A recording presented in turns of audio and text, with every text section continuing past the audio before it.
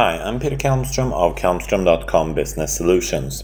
In this demonstration, I'll continue talking about the custom content type that I created in my previous demo.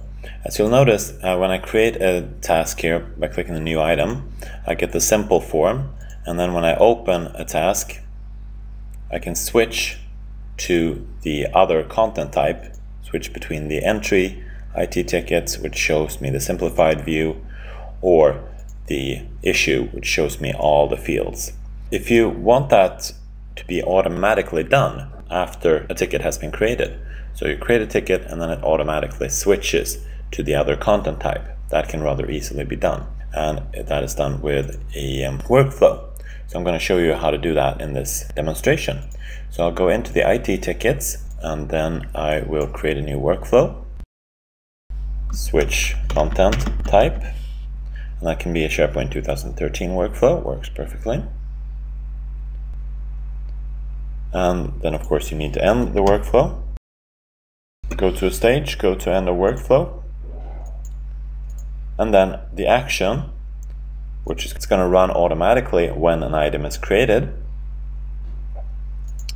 will be to switch the content type. And there's no such action, but there is a set field in current item. That's the one. There we go. And the field we want is the content type ID. And as you see, I can switch that between the different ones. And the reason I don't see the simple tickets there is simply because I haven't refreshed. The SharePoint designer was already open when I switched to it, when I added that content type. So now if I change again, I got the entry ticket. So I'm going to switch over to the issue. So that's it.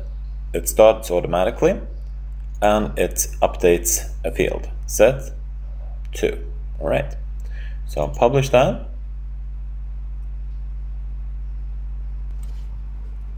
And then I'll go over to the web interface here, create a new simple task. And I'll just save that. And here's the switch content type workflow. And that's going to be running soon. It's kind of like when a kettle boils, happens after a while when you're not looking. So now this is completed. So let's go back to the IT tickets. And there's my ticket. Now when I open that, it is indeed in the issue content type.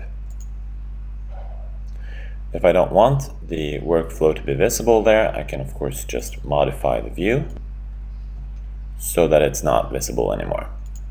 So in summary, what I did was I already had a tickets list with two different content types.